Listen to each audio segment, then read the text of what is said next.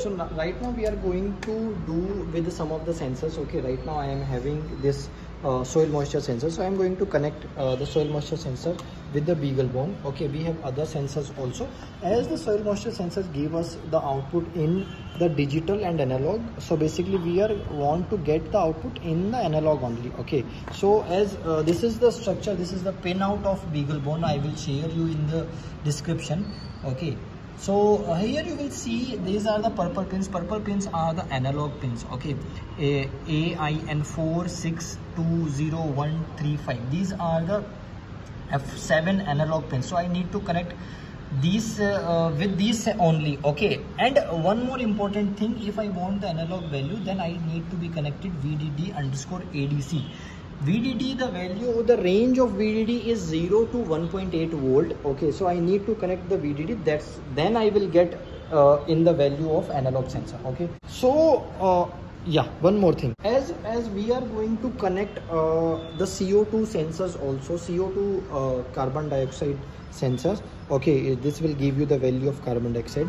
So this is also having two in output pins. Okay, in digital and analog. Okay, so generally we use the analog pin here. Okay, so similarly I can connect basically to any of the analog pin. I have to describe in the code that I am using that pin.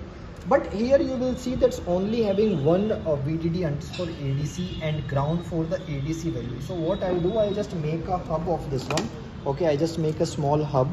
Okay, using this, so what I connect, I just connect a V power supply here, positive VDD, and ground here, so I can connect both of the sensor using this one.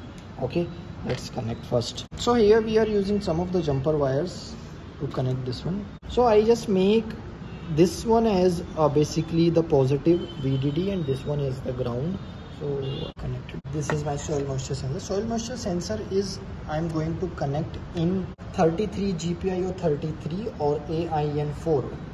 Okay, I already connected my CO2 sensor and soil moisture sensor. So the pin I am choosing here is P933 and P937. P937 for the CO2 and P933 for my soil moisture sensor, connected to the same power supply, same hub, which is VDDC underscore ADC. This will give you the 1.8 till 1.8 volts. So that's the range.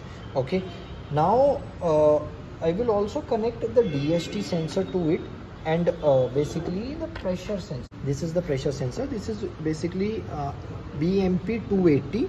So it's required to connect with the I2C communication. So it's having the SDL SCA.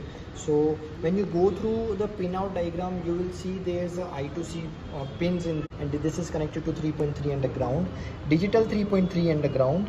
Okay, so here I'm going to connect